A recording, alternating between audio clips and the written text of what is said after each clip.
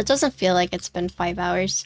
You know why? Because I ate carbs today. Because I ate rice. And I feel like I can do anything. The power of rice. Inject rice into my veins. Revive an Asian.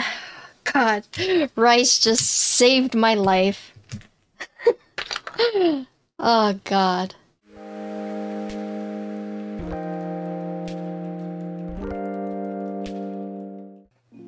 Okay, let's go into the build. So we're going to be building the SPV1.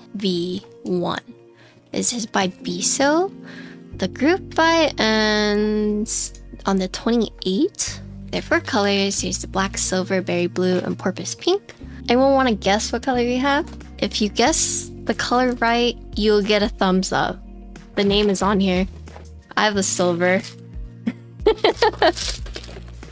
Granted, I do have a pre-production unit, so there might be a few scuffs on here. Don't mind it. So we're building a silver, and we're going to be using an FR4 plate. There is lots of piece of weed in here. So this is the combo we're going to be using. FR4, silver case, and we're going to be using these Anubis switches.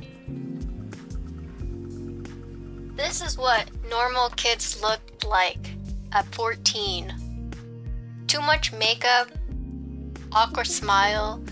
You look at 14-year-olds these days, they look like heckin' 19-year-old, 19, 20-year-olds, okay?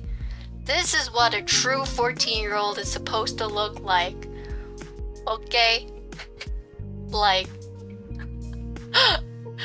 nowadays they look like models. Like, this is what you're supposed to look like at 14. Not like an Instagram model. What the heck?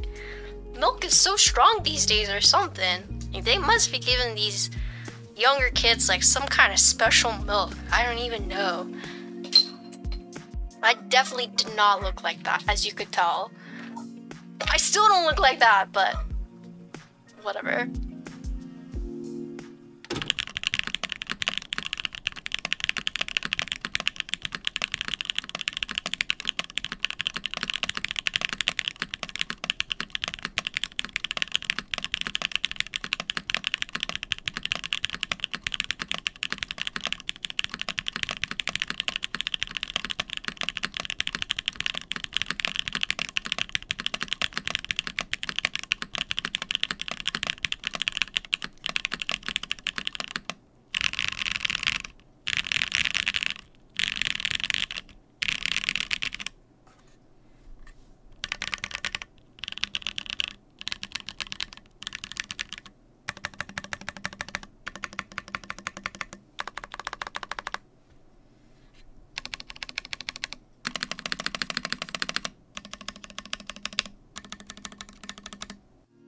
Alright, let's talk about this weight a little bit. So it is a top mount board, in case you guys are like, what mounting is this? Oh yeah, it's very heavy. SPV1 Southpaw 75% has the 3 LED indicators in this corner right here. Right here. They're pretty subtle. So it's interesting because the Southpaw, you can do mirrored, you can do normal, or you can do all 1U.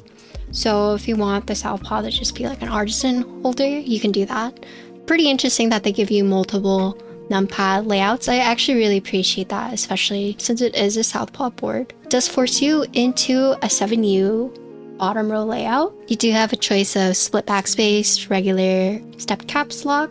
It is a 75%, so this size 75, so you can see right here. So this is a mirrored numpad layout. For those who are like truly left-handed, or you know, like Southpaw can be a little awkward to use sometimes, having the mirror layout actually makes things, I would say, a lot more accessible. And instead of opting for one more key right here, you have your LED indicators. Since it is a 75%, that forces you into a 7U layout. You do have uneven blockers, which doesn't really bother me, but the blockers are here. Here's the side.